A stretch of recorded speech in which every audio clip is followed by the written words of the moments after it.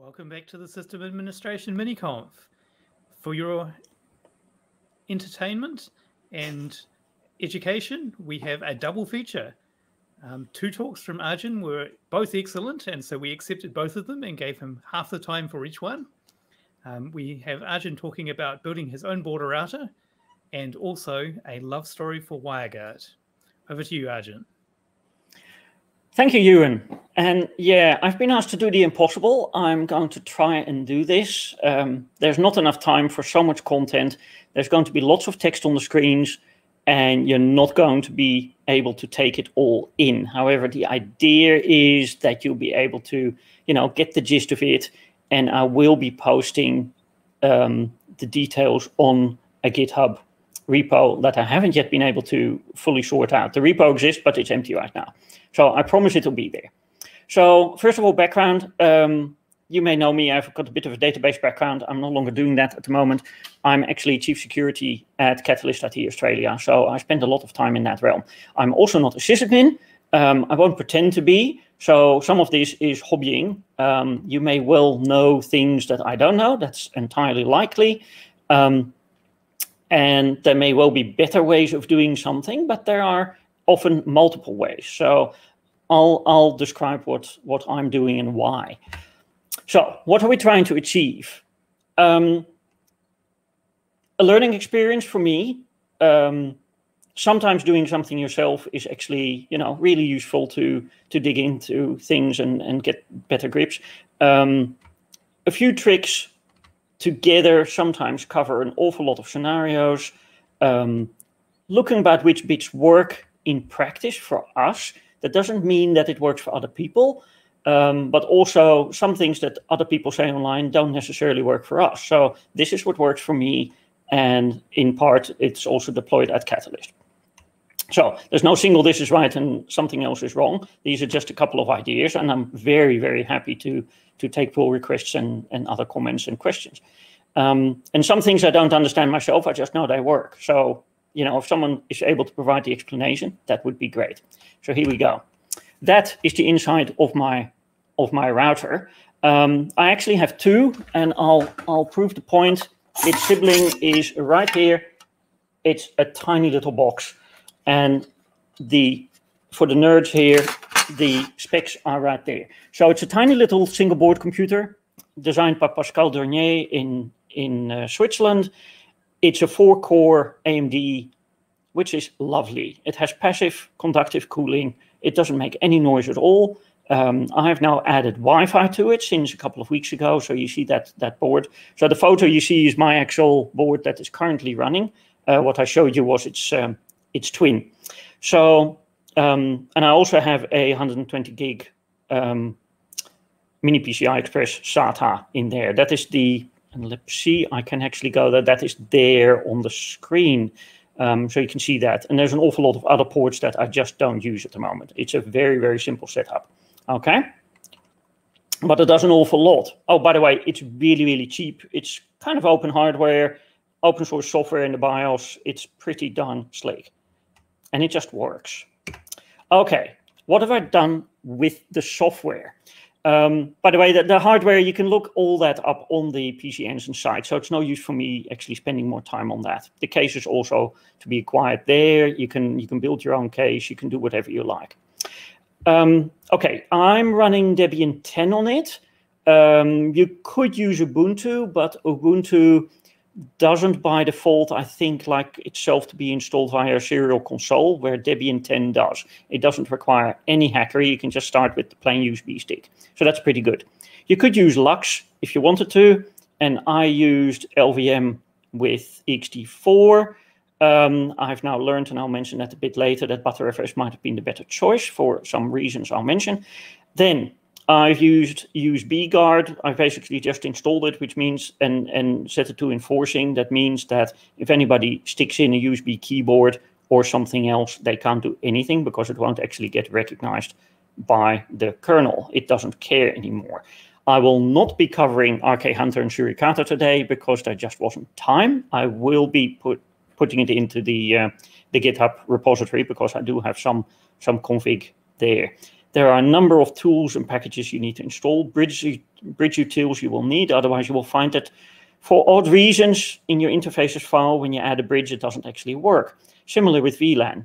PPD is required if you have an ADSL or most NBN connections, and host APD is required if you want to set a wireless base station. I'm also not going into the Wi-Fi base station.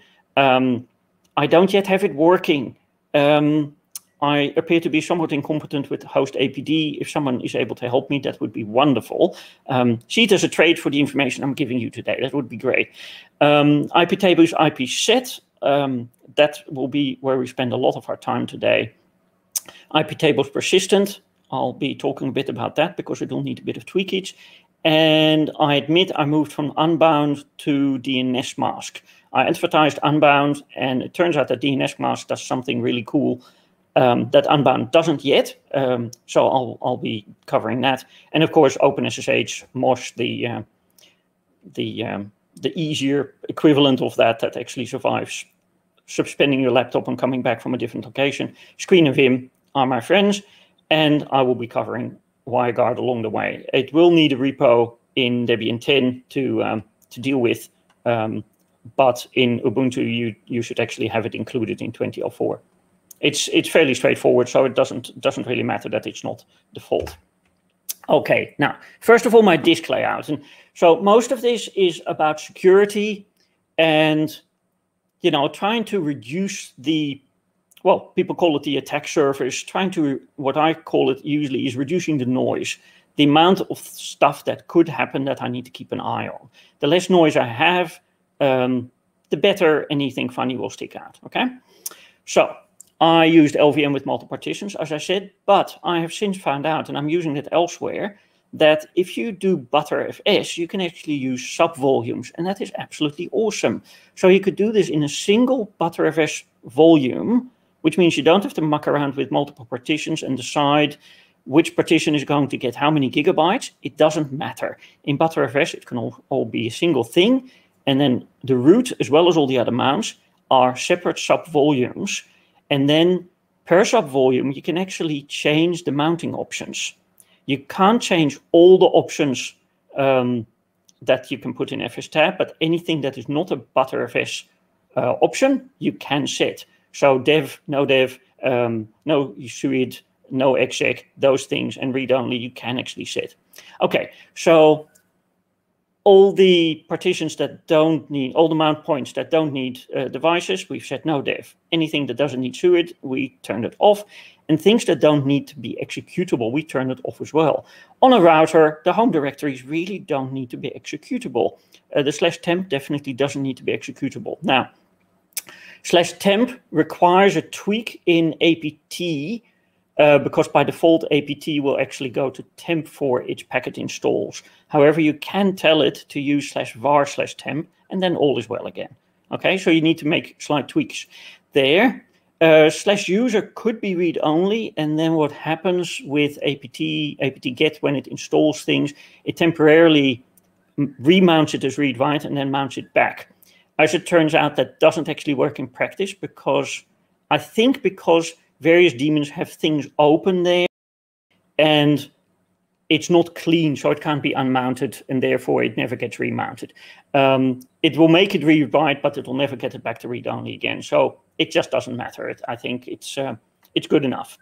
Okay, and then have a swap file or a partition, whichever you want. Okay, on to interfaces. This little router has 4, I'll actually show it again. Here on the tiny screen you will see from me, it has 4 Ethernet, Gigabit Ethernet ports. Okay, so those are the ones we're playing with, and that's aside from the Wi-Fi. I will set up one of these ports to be my internal network, so my LAN, and that is in P1 is 0. Okay, we're setting the MTU to 9000. Jumbo frames are fine. That works perfectly. Okay, then the basic setup for the wireless is WLP5S0. Okay, we'll not cover that beyond that, as I explained. Okay, then the bridging port. what I'm going to do is use 2 ports in my particular scenario. You can set it up differently. We're building a little switch. So first, it turns out that if you try to set the MTU on the bridge port, it will make IP up fail. If someone knows where to put it so that jumbo frames might work, please let me know. I haven't been able to find it yet. Then a number of settings. Those commas aren't actually there. I just needed to fit it on the screen. But what I'm doing is port 2 and 3 are bridged. Okay? And then I bring them both up. So then I've got 2 ports that act as a little switch for me together with the router with its firewall. Okay, so I still have full control over how that all communicates with each other. Then I have internode NBN via HFC cable. A joy it is. I have to say it works much better since I actually use this router rather than either my older Debian box or the TP-Link from internode. And I'll have more to say about that. So I need a VLAN. The VLAN 2 is required because internode requires that. And for some odd reason, I also need a PPP connection. It's PPP over E using VLAN 2. And it's actually all authenticated. And that is how that works. So this just works specifically for my home setup. And we're talking through it right now. This is what I'm talking through. I said I might talk about in my talk proposal about rate limiting. As it turns out, with this router, I don't need to. My NBN doesn't fall over anymore when I stuff a lot of data through it. That was a problem with the TP-Link. If I stuffed a lot of data through it outbound, it would actually drop the connection. And Internode told me that it was something on the NBN end. As it turns out, it might not be. I actually now have 108 megabit downstream rather than 100. I'm quite pleased with that. Don't tell anyone. And I've got, almost 40 megabit up. And that works perfectly fine. I haven't been able to make it fall over. So running a good router apparently does a good job. Forget TP-Link because that's not a good router. What I did need to do is, and I'll show you here, the hardware address. The hardware address of my router on the outside towards NBN does report itself to be the TP-Link router because, that keeps people more happy with tech support. You know what I mean. Okay. Now, this file, we're delving into the kernel a bit. I won't cover this in detail, but there's a couple of things there. As it turns out, by default, the Linux kernel is not actually that well tuned as far as networking is concerned. There's some number of things that are extremely slack and awkward, and they will not be able to deal necessarily with high traffic in an efficient way. If there's any kind of flood on your environment, you're going to be in trouble. So the first thing we need to do is give the kernel a bit of memory to play with, but also reduce a number of timers and counters so that they don't do nasty things. So in NetFilter, there's, if there's an established connection, before it gets, taken out for sleeping, half an hour. You might even want to make that longer. All these, though, we're setting to 10 or 20 seconds. So that means at the end of a connection, when a connection gets closed, it will just wait 10 or 20 seconds before making it really, really disappear. And that makes things much nicer. That means there's fewer lingering connections in your netstat, okay? This one is what I regard as a doozy. I haven't fully figured out what it does, but what it appears to do, by default it's set to on. It's weird. You know how at the start of a TCP connection, you have to send a SYN that gets acknowledged, SYN ACK, and then another ACK gets sent, and then an ACK gets returned. And as it turns out, the kernel doesn't actually care for any of that. It's quite happy for you to just be talking or start talking, skipping all those bits, and NetFilter will just, contract will just pick up the connection as if it just magically was established. Of course, this is a hideously bad idea when you're trying to run a router that gets rid of crap, because this particularly will get abused by people producing crap. So set it to 0. We actually want a SYN ACK handshake. And, it might take a couple of microseconds, but who cares? It's really not a problem. All right. Keep them going. Number of other timers and intervals and thresholds. the IP filter equals 2 I've required in some cases for VPNs, because packets that for a particular network go outbound via a particular port may not actually come back via the same port.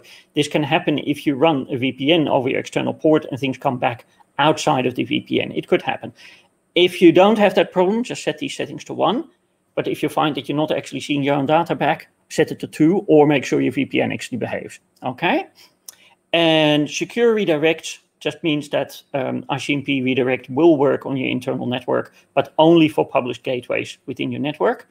And log all Martians. I love Martians. I just don't want to see them. Martians are packets that come in on the wrong interface. So it's an address that is known to your router, but it actually comes in on the wrong interface. You want to know about those because sometimes it can indicate a misconfiguration on your system.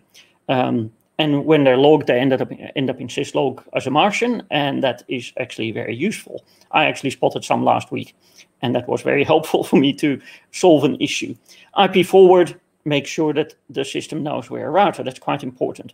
What I haven't mentioned yet, I'm not talking about IPv6 because lack of time. Some of it isn't set up yet on my end, but the basics are actually identical. Many of these things just get copied. So what I'm now going to do is discuss some more settings. Again, this is the base, the variable name, the configuration name inside the sysctl, and then after that will be the dot and so on with the rest of the parameters. So all of these parameters have the same baseline there. So all of those things are there. So this is the idea. What we're trying to tune it a bit better. Now, as I mentioned, some of these I don't actually know in detail what to do. Smarter people than I have put these together in the information that I put on GitHub. I'll put full credits. It's just I didn't want to clutter the slides anymore. If you have more information about any of these things, that would be awesome. If there's anything I can toss out, that would be fabulous too. Okay, more stuff. And I'll mention a couple of things along the way. There's information here. How many times, when you receive a SYN from another server trying to open a TCP connection, we will send the SYN ACK back once. That's fine. By default, it will try to send it back a number of times because it's set to 2 or 3 by default, or even 5, I forget. The problem is that these things are spoofed. IP spoofing is used. So the SYN that you receive is often not actually sent by the IP address that it says it comes from. So you continuing to reply to it, asking it to continue and please set up the connection is useless. Okay, so we just set it to retry once. If it doesn't work, tough luck. Usually our connections are good enough that it works the first time. All the spoofed ones will cost us less time. Same with SYN retries. We only try to send twice outbound and just reduce the mess there. And otherwise we know there's a bad connection. We'd like to hear back. Timestamp equals 0 gets rid of timestamp exposure on your external connections. If you want to set it for 1, you might need that for SYN proxy and some other things I'll mention. I have it at 0 usually just to keep my logs again clear in port scans. And again, a couple of timeouts, reducing the mess. Okay. Now, this slide you don't have to take in. I don't either. However, the main point is IP tables and NetFilter are very, you could say complex. They're extensive. It does a lot, and there's a lot of things happening in different places. I do love this diagram because it enables me to actually see visually, and I'm a visual person, see where things are happening. Why do I need to put things in a certain spot to make it work properly? And, keep it in the right place and make sure it actually does the right thing in all the right context. And you can use this as a reference point when looking later at some of the bits I say, I need to do it here. This is the reason why, okay? Some things are not possible in all locations. So, yes, it's extensive. So Cloudflare has very good advice, how to drop 1 million packets a second. They do that stuff. They do that stuff all the time. The tables that I'm going to be dealing with is the raw table mangle table, filter table, and the net table. Okay. Now, my rule is the less noise I let in, the less noise I have to monitor. I want to be logging at first what I will be dropping. So I can look at it for a while, even if I'm dropping it, and then I know it's actually doing the right thing and I can take corrective action. Then after a while, I actually might stop logging certain things, again, to reduce the noise in my logs and make sure that the things that do show up are of interest to me. I regularly grep around in my syslog or elsewhere to see what I'm doing. There's a wonderful tool that Cloudflare's gang created called mmWatch. You're probably familiar with Watch already. You know, it runs a command every so many seconds, and you can run it through a pipe and grep around in it and so on. So it actually gives you a nice, status screen, essentially. The mmWatch does the same thing, but specifically it knows what the output of IP tables looks like, and it can actually display the counters. It can overlay the counters with so many packets per second or so many bytes per second. So you can actually in more detail see what's going on. It's very slick and I like it. I don't have a screenshot of it right now. If you have time spare, I can show you live, but chances are slim. Okay, syn proxy or not, I'm not using it at the moment. What it does is actually when you run a TCP connection, the router would actually proxy it towards any things on the, well, let's say on the local switch. So your router is actually sitting in between, and then it creates a separate TCP connection internally, effectively. So that can reduce possible risk for your internal systems by the router sitting in between, because it is slightly more control than your other systems, possibly. I didn't get very far with that. It didn't seem to be doing much for me. Mileage may vary for you. Maybe you have more information about it. We can add more information to the GitHub repo there. So I won't go further into that. Okay, what do I do to do the logging? I have a couple of this set up in my IP tables. It's like this. They're not all like this. They're named differently. M is for the mangle table. I have different naming for the different tables. Pre for pre-routing, post for post-routing, forward for forward, and so on. So when you see them later, I won't mention again that they're actually going to be logging and then dropping. When it says log drop, I mean this particular construct.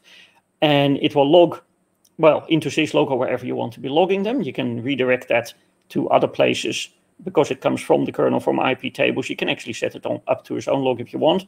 It says, for me, I do have it in just straight syslog, IP tables, and then that command, that prefix, just like it has here. So I can tell where a particular drop packet was when it was dropped, where in IP tables that happened.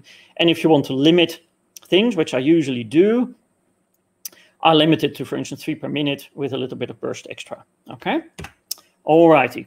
So the first thing we're doing is pre-routing in the mangle table. The mangle table is one of the first things that gets looked at, and pre-routing, again, is one of the first things that get looked at.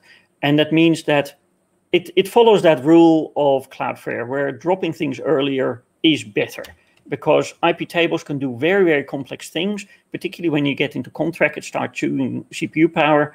So the earlier you drop things, you don't have to worry about it. And that's why we're trying to keep the fewest possible connections, things needing to be tracked, and so on. So we don't need to deal with it like that. And here are a couple of my counters, and that shows you, is that particular setting actually having effect? So rather than doing a whole complicated thing, which you often see on Stack Overflow and other places about which flags are set in my TCP packet, I've dropped all of that, and I only check for state invalid. State invalid works fine, and see how many packets it actually drops. So the first item is packet drop. The second item is bytes dropped. So, 25 megs of data have just been dropped and it's gone. Okay. Then if it's a new connection, I want only the syn flag to be set. Otherwise, again, I don't want to be talking to you because it's going to be something wacky that you shouldn't be doing. That I did. Weirdly sized packets that are much smaller or much larger than they need to be, I drop them. Related, I don't use it anymore because we don't have FTP and I have separate firewall rules for my SIP phone. Okay. related is a dangerous thing. Contract has all kind of wacky things, and you get things like NAT slipstreaming effects, because the kernel tries to figure out what connections might be related to others, and the answer from my end is none. Okay, so we just ditched that. So the one that I don't actually see, but I've just left it because it seems to be harmless, is dropping anything fragmented. There shouldn't be anything fragmented on my external interface, so I can just drop it without further looking at it. I'll talk more about the mblock bit, and outbound sanity is handled by that particular line. It just makes sure that when I send things back over my internode connection, it's actually clamped within the proper frame length, so to not cause any trouble. And it does that when it opens the TCP connection, you know, at the SYN state there, at the SYN stage, sorry. Okay, so this is mblock, and that's where things, as far as I'm concerned, start getting interesting. So what I want to allow is, for instance, everything from pingdom, because I do use pingdom for some other historical reasons, and they provide a list of IP addresses that they will come from. It's not networks, it's actually a list of addresses, and that works perfectly fine. So if this block, if this target actually returns, it allows something through, and at the end you will see that everything else drops. You can allow particular friendly IP addresses in your environment here. I would be saying be more selective than that, but you know, this is a rough idea to tell you where you can be heading with your with this kind of setup. And then I do some geo-blocking. So as it turns out, many networks, many countries produce a lot of noise, and this is my home router. I don't need to get inbound connections from country X. It doesn't matter which one it is. So and that includes, for instance, the US. The US is a very noisy country. The number of things that have outbound connections to wherever it can be, trying things on, is just ridiculous. And then, of course, there's the Russians, the Chinese, and everyone else. But the basic fact is, block them all and only allow the bits that you have in. I actually have a couple more countries set up historically to see what kind of traffic they produce, and then I drop them, but then it creates these counters. So in my earlier setup, I had the US and China and Russia, and you can just keep a nice eye on it. Where I get these block lists, I'll show you in a bit. Let's Encrypt is a bit of an issue. Let's Encrypt doesn't want to give a list of IP addresses, but I think what we should be able to do, particularly if we can work together on this, is a couple of autonomous networks that where these people come from, because inevitably they're going to come from a couple of different data centers at a couple of different providers, which means that they will have that that facility. You know, that there won't be in that many different IP networks. We should be able to figure it out. A bit rougher than I'd like, but it will do. Full bogons. Bogons are invalid network ranges, so network ranges that are not actually allocated on the internet, therefore no traffic can come from them. Might as well drop it. That's not going to do anything good. Also, when you're seeing an external connection, 192.168 shouldn't actually appear on your external network. Okay, so you can drop that as well. And everything else, bye-bye. And you see plenty bye-bye. So this is all those other countries that are trying to send me stuff. And this is 216 megabytes. Just garbage. Okay, so you may have noticed IPsec is our friend. These are the things I use to get my filter feeds. Some of those are lists of IP addresses. Some of those are lists of networks, okay, with subnets. So you either need to do hash IP or hash net. You create an IP set for that particular zone or country and set that up there. The family is INET or in INET 6, of course. This timeout is 30 days, and we'd like counters. And with counters, you don't have to do either of these. If you don't have that timeout, they'll stay forever. But I let them time out, and then every week, so the counter is 30 days, but every week I reload them. So the ones, when an IP address drops out of a list, it vanishes within 30 days by itself. I don't have to do particular cleanup. That's just to make it life easier for me. The counters mean that the entries are individually counted, so either on IP address or subnet. And that means you can have a look at your IP set and see which ones actually get hit. If you want to track things specifically, if you want to map it actually map it visually, that is all doable. So you can just read those into IP set. That is a bloody slow process. We can probably optimize that by writing a little script for it that does a kernel call rather than IP set on the command line. This is not efficient. This takes 10-15 minutes for a couple of lists, but it does work. Alrighty, this is my input table. The default, first of all, is drop. And then there's a couple of things I accept. Things on the on my local interface I accept because some things happen there. Things on my local LAN interface I accept at the moment. Maybe I want to be a bit more careful with that because, my kids have a couple of Windows machines on that network. I do have them segregated, but maybe I want to be a bit more careful there that they can't just connect to everything else. And they shouldn't be able to connect between them as well, I would think. Further restrictions are possible. I've got a fairly smart switch. I could make sure that switch doesn't actually allow communication between the systems. They only allow that via the router. It's possible.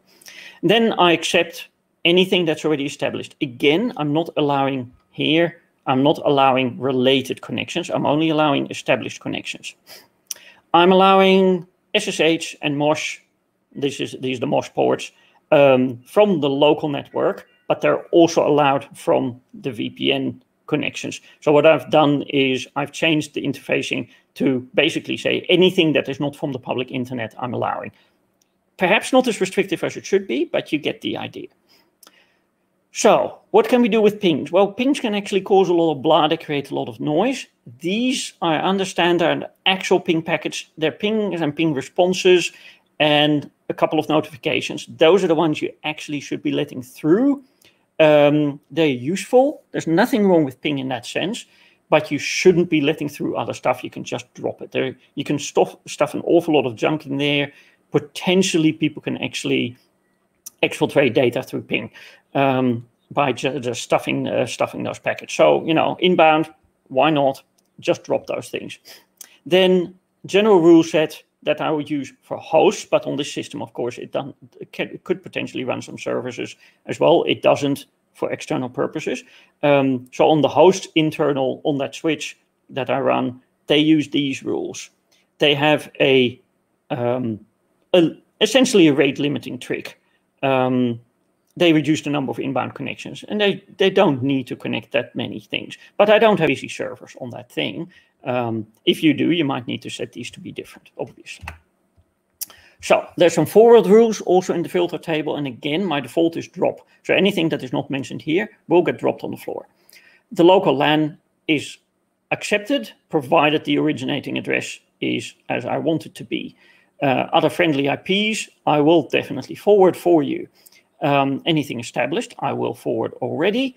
And I will forward pings as well. So things from our internal network going out or from the outgoing network going in, I will let through if they're of the right variety. So similar to before, that was local. This is for forwarding. Then more restrictive towards my switch and the internal network, but mainly the switch. If something comes from the external interface and is a new connection, and it's for one of these ports, and you will see this is a mail server in this case, then I will do some connection limiting.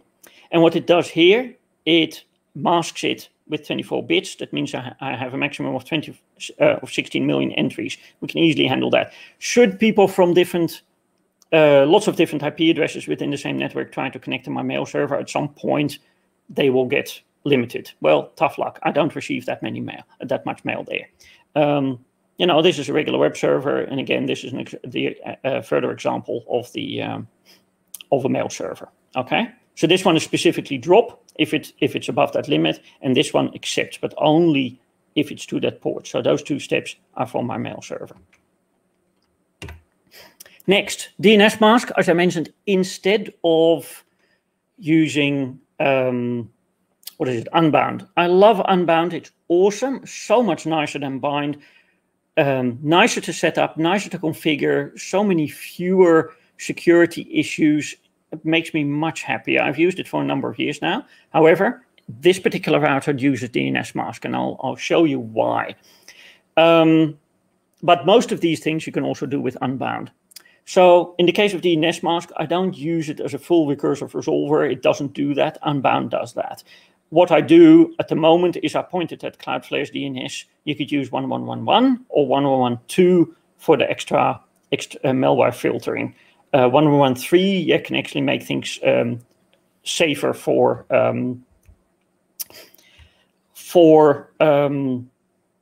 families.